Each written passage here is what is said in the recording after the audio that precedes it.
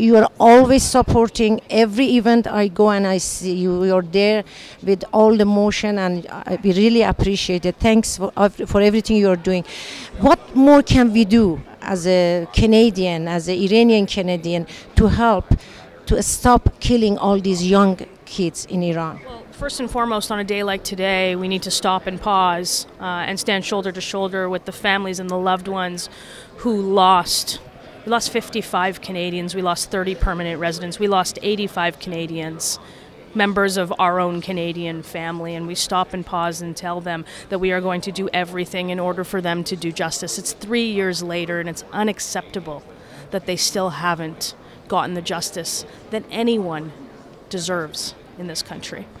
We're going to continue to pressure the government to list the IRGC as the terrorist organization that they are.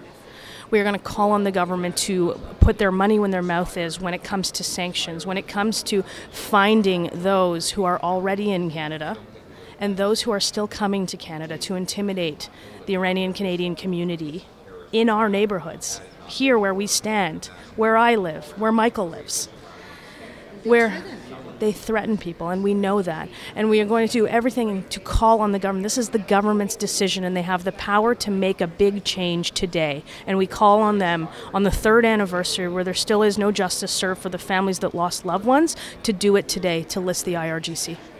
Thank you so much. Yes, you think you're in Canada and it's a country of democracy, but it's still in Canada, so many people, they don't feel safe because of these follower of the regime. That is not the kind of Canada that we want, and that people ran away from that regime to get.